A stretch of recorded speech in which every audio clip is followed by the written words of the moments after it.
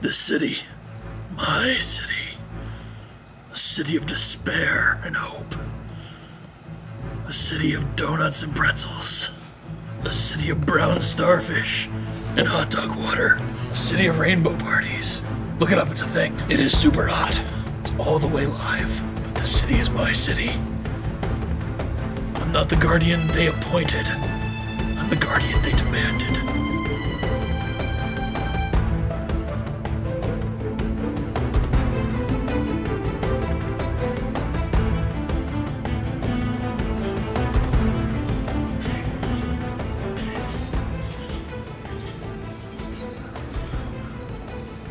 Joker's gotta be here somewhere.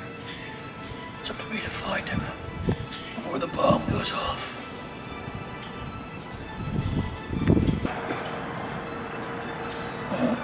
Not here. Where could he be?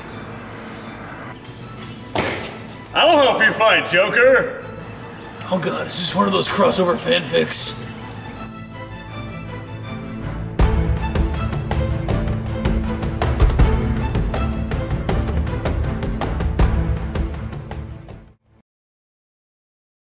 So the first thing each player is going to do is we're each going to draw a random superhero from the random pile. So I will be the Martian Manhunter. After that, we're each going to get 7 punches. Punches are worth 1 power, and we're going to take 3 vulnerabilities. Vulnerabilities are worth absolutely nothing. Basically, vulnerabilities just take up space in your deck. Shuffle it all together, and we'll draw 5 cards. I'm going to use my 3 power to purchase something off the lineup. Because I'm playing the Martian Manhunter, I would normally want to purchase either a hero or a villain. However, I do not have enough power to do that. So instead, I will look at the cards available to me and pick the X-ray vision. So the cost on this card is 3. It doesn't give me any extra power, but it has a special ability. After that, I will take all of the cards that I used in that turn, and I will place them in my discard pile. Then I will draw 5 more cards, and that is the end of my turn. Starting the next turn, the next player will have his 5 cards in hand, and then we'll draw out the next card and place it into the lineup. The way we achieve victory in this game is that through the power available to us in our hands, we will eventually have enough to purchase the supervillains. As I purchase the supervillain, I would put it into my discard pile just like any other card I would use, and the next player will flip over the following supervillain. Each time a supervillain is revealed, there's a first appearance attack. So a lot of times the villains are a bit of an issue. Once all the villains have been purchased, we will use the stars in the bottom corner of the cards, each ranging in value between 1 and about 6, and tally up the total amount of victory points that we have. Once we figure out who has the most victory points, they're declared the winner, and we go on. And what else could you want? Justice!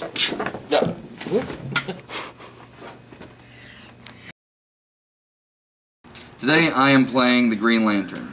Today I'm playing Aquaman, the most underrated superhero ever. I'm Batman. Alright, I have 3 power.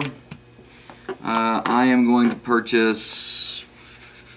I'll purchase Poison Ivy. And then I draw out 5. And it is Jeff's turn. I will use my 4 punches to buy Supergirl, who is going to be Aquaman's girlfriend. Oh, and I may put any cards of cost 5 or less you buy on the top of my deck. Well, there you go. So I put that there. Yep, and then draw out 5. 2, 3, 4, 5. Awesome. 3 punches. 2 of these wussy vulnerabilities and buy me the power ring. Aquaman is under the sea. and punches don't do as much damage as a nice seahorse kick. I guess we need to put this down. Yeah. Aquaman's Trident! I will pay 3 for Aquaman's Trident now! Piece of Now! equipment sniped out of the marketplace. And there's another Aquaman. Ooh, I could have 2. Except for No, you he's can't. gonna. Yeah. Yeah. You totally can't.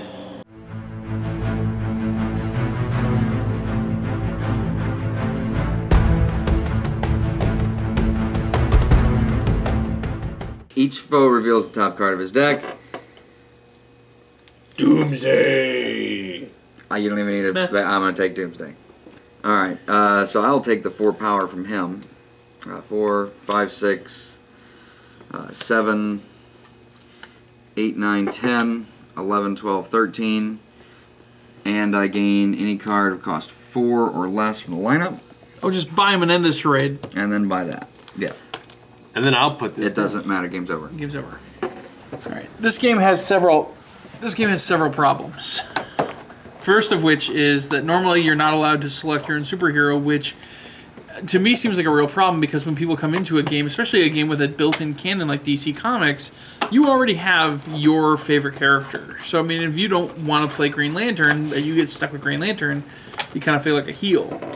The problem is that each of these cards, while they do a good job trying to fit like the theme or the feel of what that superhero is like, the real problem, in my opinion, is that unless the marketplace bears out those right cards, you never really seem to get to exploit their abilities. When you do get to, it's super.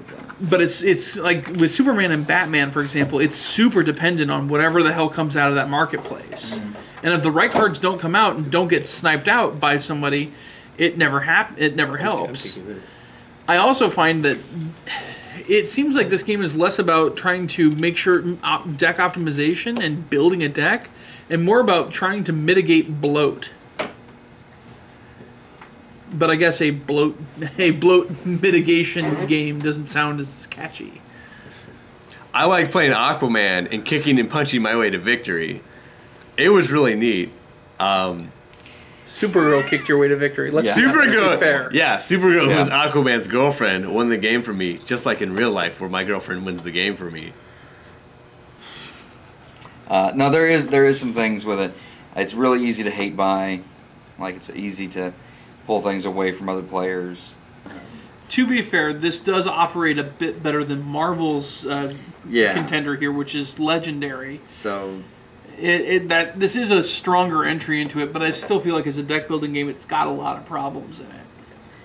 Well, I think that's the nature of any deck builder, though, is that if you talk to competitive players in that genre, they want games to be that you can hate buy, because it's a strategy.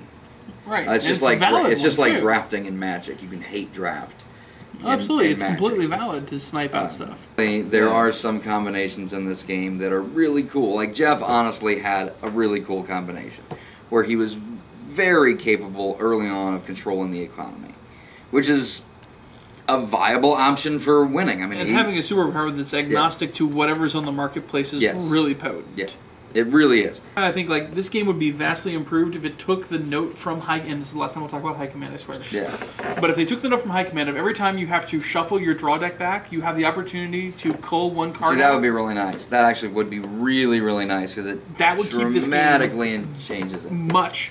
Much more well paced because now you can't bog yourself down. It would have to be specific to you can take a starter card out. Okay, rather than taking the weaknesses out. Right, because the weaknesses is a weaknesses are strategy. really supposed to be there. Yeah, that's a strategy that people can use. If you're a DC fan and a fan of all of the DC universe, this game will be fun for your friends who aren't playing a lot of board games. I think if you're a hardcore gamer, or if you really like deck building games as a genre, I think there are stronger entries in the genre. I'm gonna half agree with Stu. I really think that this is a mid-level game. Very, very good for people who want to move from the basic entry of board games into something a little different. Like I said, we've played it a lot, and I really, really enjoy the game. Sometimes it's frustrating, as are any game when you start losing. But all in all, it's a good solid game. DC Deck Building, the only place where Aquaman is actually powerful. That's a fair point.